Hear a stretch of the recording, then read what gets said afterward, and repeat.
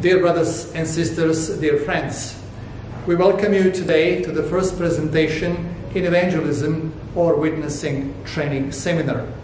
The missionary department in our conference has designed this training seminar, and our conference pastors have made an effort to prepare and to deliver to you 5 interesting lectures. These 5 sermons or lectures shall be delivered in 5 successive Sabbath afternoons from today, April 16, until May 14. They are designed to help you better understand the purpose of evangelism and the most effective ways and means for giving witness to our Lord Jesus Christ and for sharing the present truth. In the first presentation that will be delivered today, Pastor Marian Sirbu will address the Great Commission which Christ gave to his disciples just before his ascension.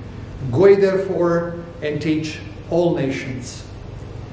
The following Sabbath, April 23, Pastor Etienne Lombard will reflect on the spiritual preparation for witnessing in a sermon entitled, Whom Shall We Send and Who Will Go For Us? This is the text from Isaiah 6, when young Isaiah was given the vision of the glory of God, and then when he was asked the question, who shall go for us? He declared, I am here, I will go. In the third presentation, Fear God and Give Glory to Him, for the hour of His judgment is come, I will highlight the content of the message that God gives for this our world's history.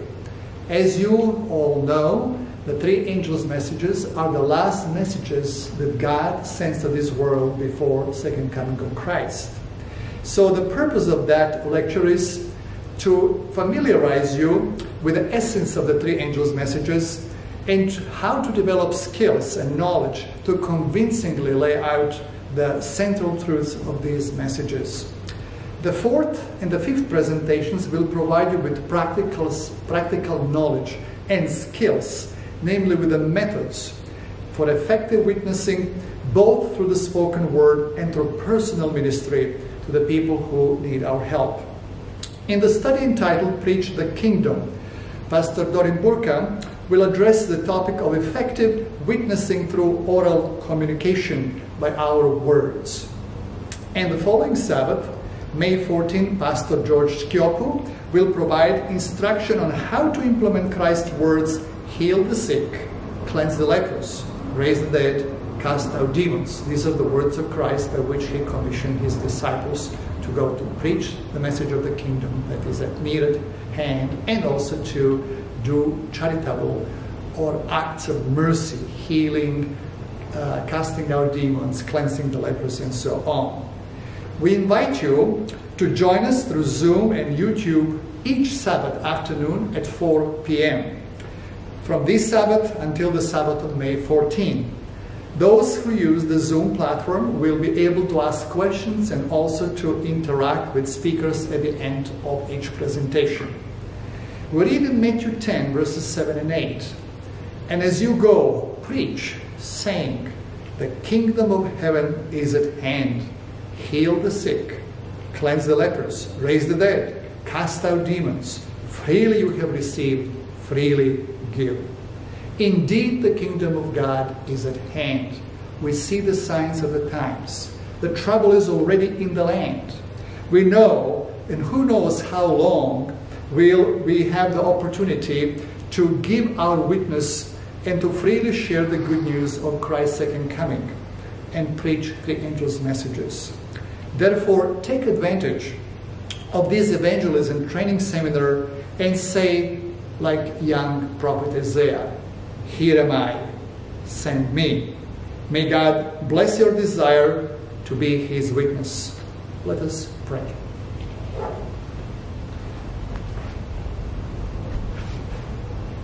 Loving and gracious Father in heaven, we thank you for the wonderful opportunity to be your witnesses. We thank you for revealing yourself to your Son, our Savior, Jesus Christ, and for giving to us the word of testimony, that we may know you and that we can witness what you have done for us, that you forgave our sins, that you empowered us with the Holy Spirit, and that you instructed us how to speak the words of truth.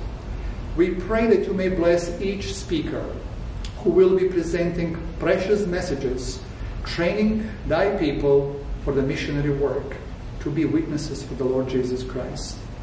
Be with Brother Marian Sirbu today, and also with other speakers who will be speaking thy word of truth. Lord, be with the viewers, with every sincere soul, that we may know how to speak thy word in the right time, in the right way. May you touch the souls that we will be coming in contact with, and create opportunities for us that we may be your witnesses in these last days of earth's history. O Lord, bless the people near and far, heal the sick, and make us free in the Lord Jesus Christ. Lord, give us thy peace and thy blessing, and forgive us our sins. We pray and thank you in Jesus' precious name. Amen.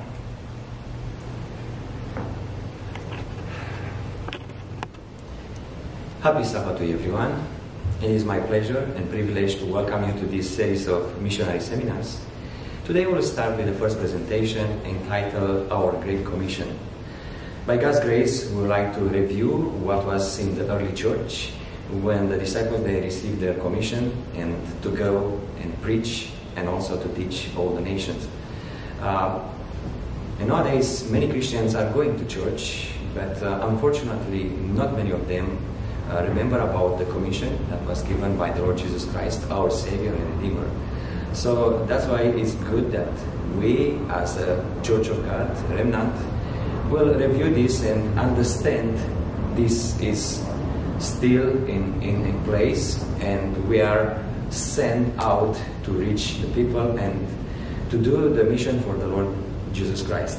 So we know that this is in the last days of the Lord Jesus Christ. We have this episode of his life where he said to the disciples, "Go ye therefore and teach all nations." Text found in Matthew 28 verse 19. And also he is empowering them and giving them the message that they may go and teach and instruct all the nations.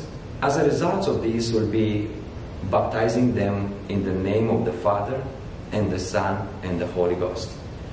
So we may see in the scripture that not only Matthew was recording these instructions and the words of the Lord Jesus Christ, but all the disciples, and in all the gospel we may find this message, especially if we look in Mark chapter 16 verse 15. And he said unto them, "Go ye in all the world and preach the gospel to every creature." So almost the same message, and now is more deep, to go and preach the gospel to every creature. My beloved brothers and sisters in the Lord Jesus Christ, I assume that all of us, we are aware that we live in the time when nothing is in the place as we used to be before. Calamities, rumors of wars and destruction and all kind of events that are surprising us are around us. And in this time we may think about what is the mission of the church for this time. So looking back into the early church, the disciples, they received the Great Commission, and I would like to share with you a short statement from book Acts of Apostles. The Gospel Commission is the great missionary charter of Christ's kingdom. The disciples were to work earnestly for souls, giving to all the invitation of mercy. They were not to wait for the people to come to them. They were to go to the people with their message. Acts of Apostles, page 28, paragraph 1. So as you see, brethren, here, the Gospel Commission is the great missionary charter of Christ's kingdom. It's the core of our spiritual life, and is our high calling to work and to be co-workers with the Lord Jesus Christ. Some of us, we may ask, when was given this commission and why and in what condition. So, by God's grace, we may read a few statements from the Spirit of Prophecy. And first of all, I would like to go in Desire of Ages, where we find this wonderful statement, Christ's words on the mountainside, where the announcement that his sacrifice in behalf of men was full and complete. So keep in mind, at this time his mission was fulfilled. His sacrifice in behalf of men was full and complete. Go a little bit further. The condition of atonement had been fulfilled. The work for which he came to this world had been accomplished. He was on his way to the throne of God to be honored by angels, principalities, and powers. He had entered upon his mediatorial work. Desire of Ages, page 819, paragraph 3. So by God's grace, we see that the disciples were at the end of public mission of the Lord Jesus Christ, and he was, after his resurrection, was almost there to depart from among the group of disciples, ascending to the throne of the Father. And this was the last message when the Lord Jesus Christ told them what is their mission and great commission. Go ye therefore and teach all nations. But this happened at the end of his public mission, when everything was accomplished from his side. Going a little bit further, we know that the disciples, they were successful in the early church. Let's say a small group of disciples, 12 of them, went and they spread the gospel through the world, proclaimed the message of the Lord Jesus Christ, a resurrected Savior, and one that was in this time going to the Father's throne and intercede for humanity. So they were successful, but what was the condition? They were together as the Lord asked them to be together by God's grace in one place in the upper room, and they were waiting for the fulfillment of the promises. They received the Holy Spirit, which empowered them to go boldly and speak and share the good news with the people in their era. Now, maybe we'll ask today, is the same with us? Can we do the same, this mission that the apostles they did in their time? Do we have the same tools or means or help or promises? Were the promises, these promises only for the apostles? Well, we may find answer here. I found an interesting statement in early writings, inspired book of Ellen G. White, where the statement is starting in this way. Campbell's translation says, "This miraculous power shall attend the believers. The gifts were not confined to the apostles, but extended to the believers. Who will have them is another question. Those that believe." So, if we believe that we are called to be the witness for the Lord Jesus Christ, we may have these miraculous powers, and the promises will be for us as well. How long? There is no limitation. The promise runs parallel with the Great Commission to preach the gospel and reaches the last believer. So they are not limited about the time. There is no limitation, and they can help us until the end of time, when the grace of the Lord will be taken away. Going a little bit further, to us also the commission is given. You see, brethren, the commission is given to us for this era. We are bidden to go forth as Christ's messenger, to teach, instruct, and persuade men and women, to urge upon their attention the word of life. It's manuscript 24/1903. And to us also the assurance of Christ's abiding presence is given. Whatever the difficulties with which we may have be content, whatever the trials we may have to endure, the gracious promises is always ours. Lo, I am with you always, even unto the end of the world. the same book, manuscript 24, 1903. Brethren, as you just heard and we read the statement, inspired statements, we know that to each one of us, this high calling is made. We are called to be the co-workers with the Lord Jesus Christ. But who special is called? Well, the inspired books are giving us an idea about this. Called from common walks of life. The common people are to take their place as workers. So it's not necessary that you may be a pastor or missionary or whatever preparation to have before, which is good, will help you to be more successful or be ready to answer the questions, but also says the common people are to take their place as workers. So we cannot be in the same time in everywhere, but if we work together as a group, then we can be more successful, sharing the sorrows of their fellow men as the Savior shared the sorrows of humanity. They will by faith see Him working with them. When we go and reach the people and get familiar with their problems, we will understand better what is their need.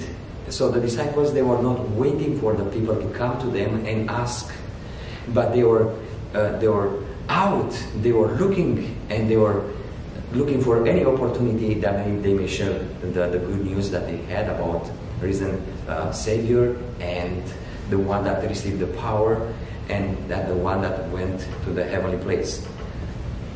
So, brethren, we should think very serious about our mission, and for this time that we are living in is like never before a great need, a high demand, that the people may receive the hope and be instructed and understand what is the plan of salvation.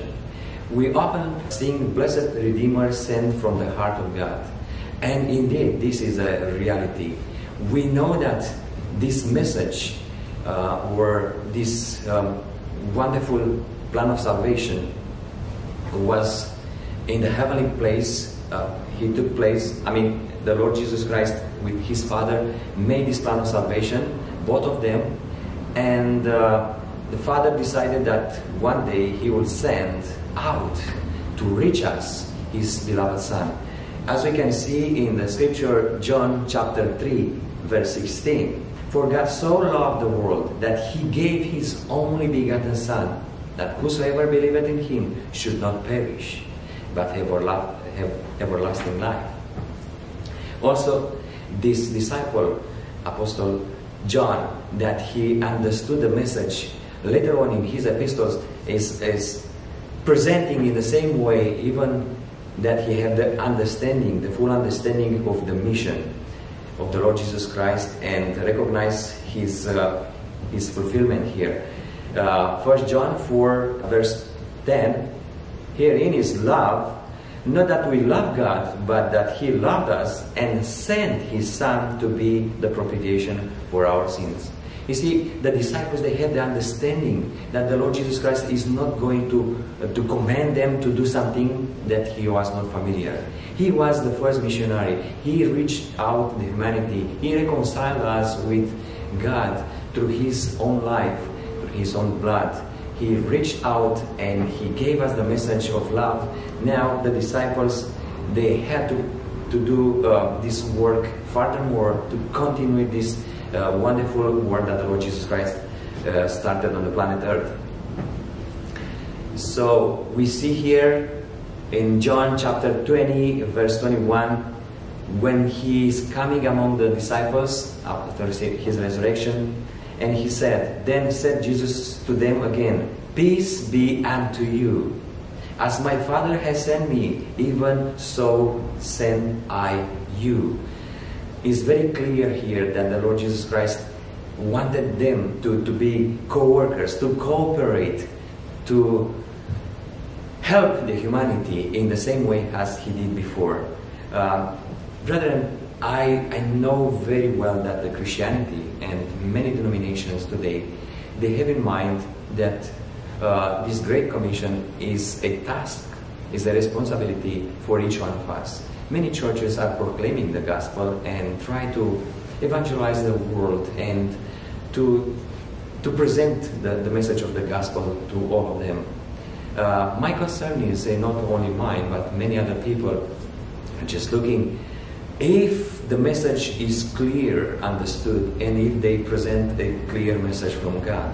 Because in chapter 28, Gospel according to Matthew, verse 19 says to go to all nations and teach them, but also in Matthew 28 and verse 20 is again repeating this message, teaching them to observe all things whatsoever I have commanded you.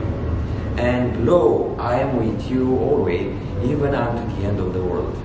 You see, brethren, this second phase, to teach them to observe, I'm concerned that not so many of us are aware of this, and this is the powerful force of this message. We need to instruct the people to observe all things that the Lord left to the disciples and left in the Holy Scripture.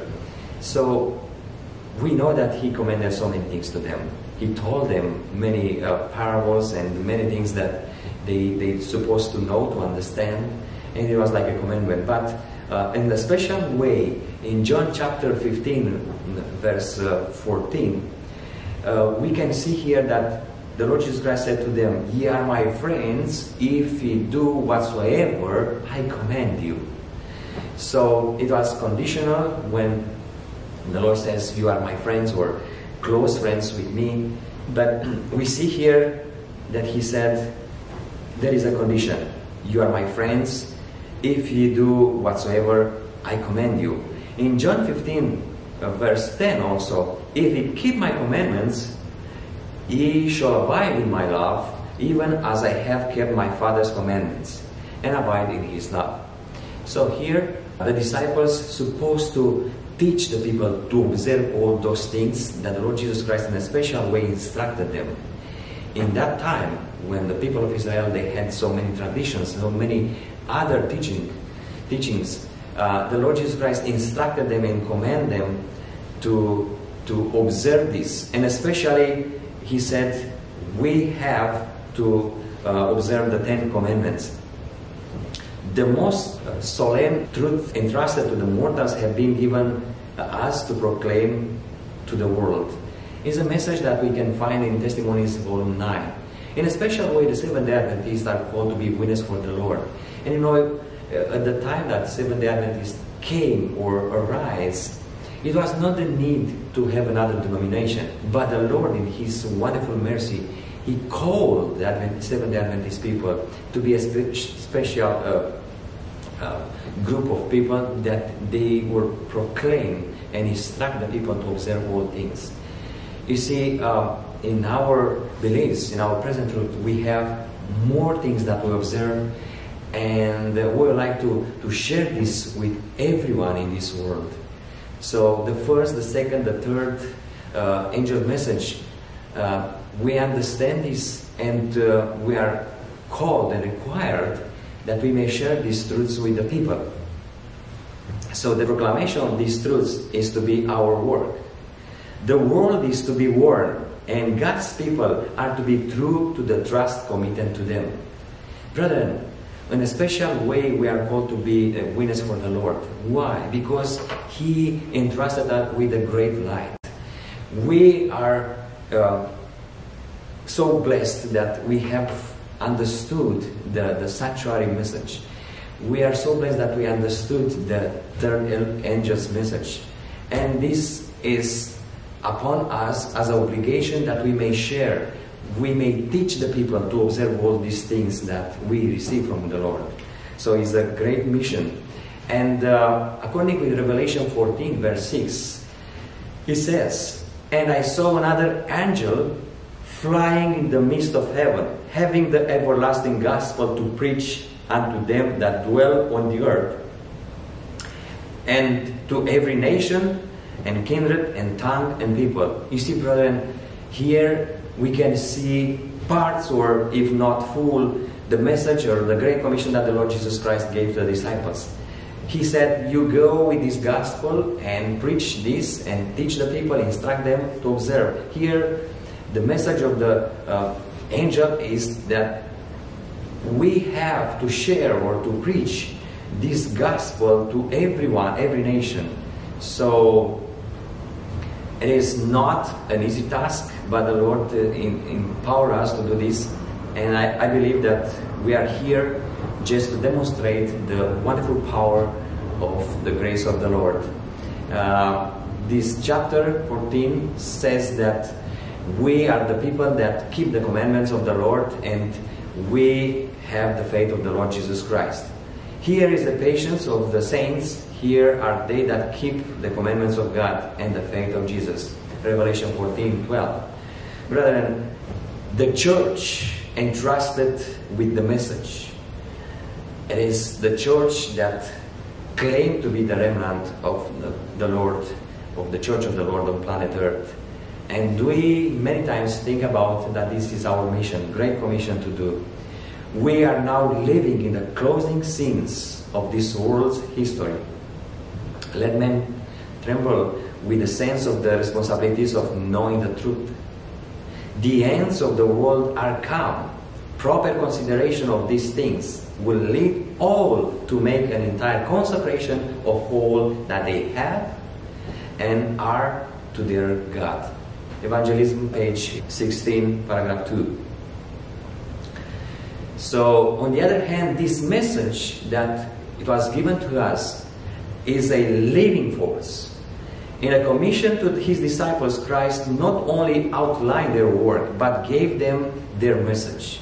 And brethren, to be honest with you, I think we should know the message. We should understand the message. We should believe that this is the present truth for this time.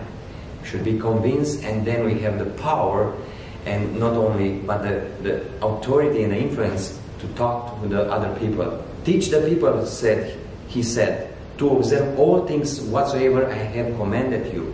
The disciples were to teach what Christ had taught. And what the Lord Jesus Christ taught them. As a last message, or as a review, we can see in Gospel according to Luke chapter 24, starting verse 27. The message was this: and beginning at Moses and all the prophets, he expounded unto them in all the scriptures the things concerning himself. Verse 44, and he said unto them, these are the words which I spake unto you while I was yet with you, and all things must be fulfilled which were written in the law of Moses and in the prophets and in the Psalms concerning me. You see, brethren, his mission was to be presented, his life, his example for humanity as a Redeemer and Savior of the world. And verse 45 says, then opened he their understanding that they might understand the scripture, and said unto them, thus it is written, and thus is behooved Christ to suffer, and to rise from the dead the third day. And that repentance and remission of sin should be preached in his name among all nations, beginning at Jerusalem.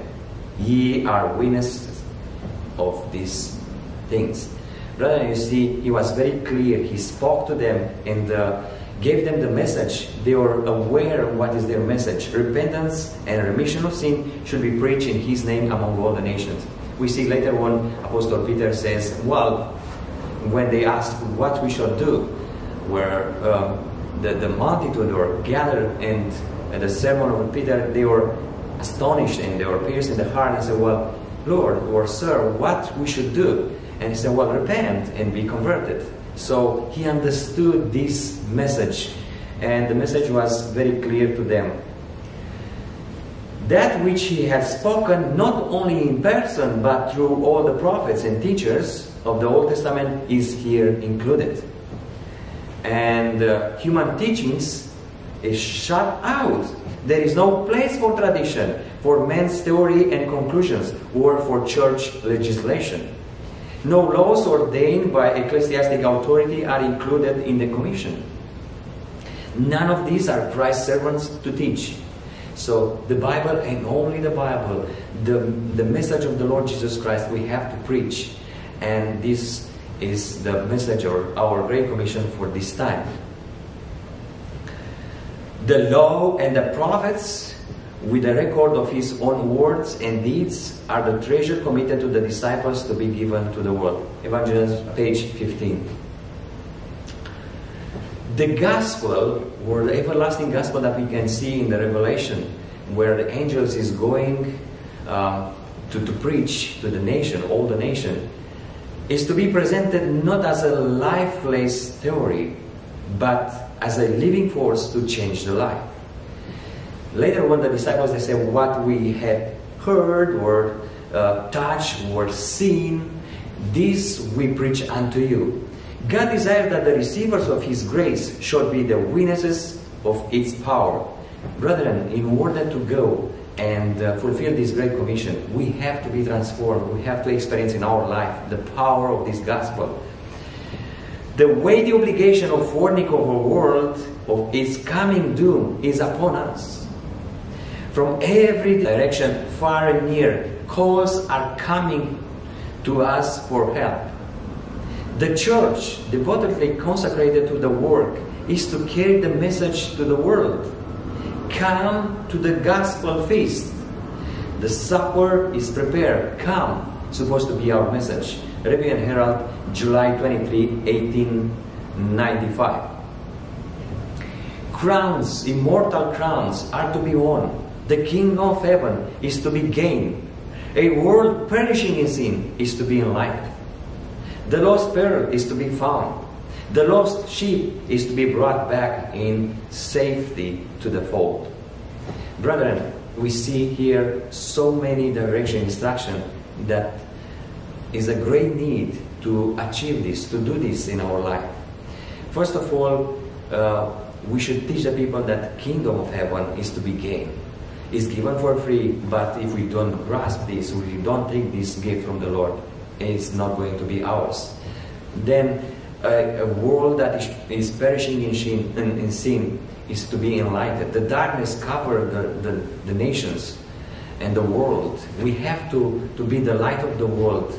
We receive this from the Lord. We have to reflect His character in the world. We have to help the people to find the lost pearl. And also in our families, in our close community, we have to emphasize this need that we may bring back the lost sheep. Who will join in the search is a question here in the same book, Review and Herald. Who will bear the light to those who are wandering in the darkness of error? Brother, do you feel the need that is a high demand and is a need that many of us will become workers for the Lord and takes very serious this commission that the Lord Jesus Christ gave to His disciples and also is extended unto us? The very life of the church depends upon her faithfulness in fulfilling the Lord's commission. And the neglect of this work is sure to invite spiritual feebleness and decay.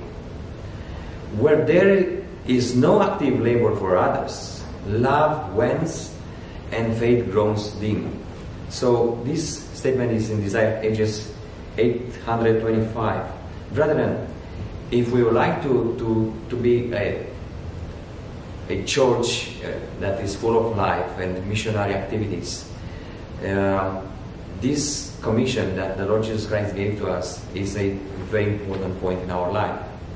We should consider that this is very, very serious in this time to take upon our responsibility, and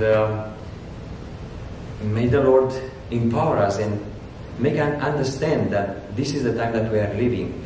God expects personal service from everyone to whom He has entrusted a knowledge of the truth for this time. Not all can go as missionaries to foreign lands, but all can be home missionaries in their families and neighborhoods. Testimonies 9, page 30. At this time, we should consider if we fulfill the mission of the Lord Jesus Christ in our life. Now is the time for the last warning to be given. There is a special power in the presentation of the truth at the present time, but how long will it continue? Only a little while. If there was ever a crisis, it is now. Evangelist, page 16, paragraph 5. Brethren, you see, for many years we were talking about the last crisis, or the crisis that is coming upon the world. Now we should consider that this time that we are living in is almost there. By God's grace, we would like to encourage each one of us that we may be the messenger for the Lord. Now, at this time, all are now deciding their eternal destiny. Men need to be aroused to realize the solemnity of the time, the nearness of the day when human probation shall be ended. Decided efforts should be made to bring the message for this time prominently before the people. Testimonies for the Church, volume 6, page 16. Brethren, it is my wish and prayer that we may understand that we are called to a high calling, and our mission, or Great Commission, supposed to be fulfilled. Is my prayer and wish that all of us will get together, and during these seminars we'll find the best ways, instruction, how to start, where to start, and what to do for this time. It's a time like never before when we need the revival and regeneration in the church. And this missionary work, it will be like an engine and like a heart of the work of God in the church. Will reanimate our spirits, will give us hope, and will help us to fulfill the purpose of God in our life. I wish that all of us will be aware of this, and by God's grace will take very serious. It's my wish and prayer. May the Lord bless you.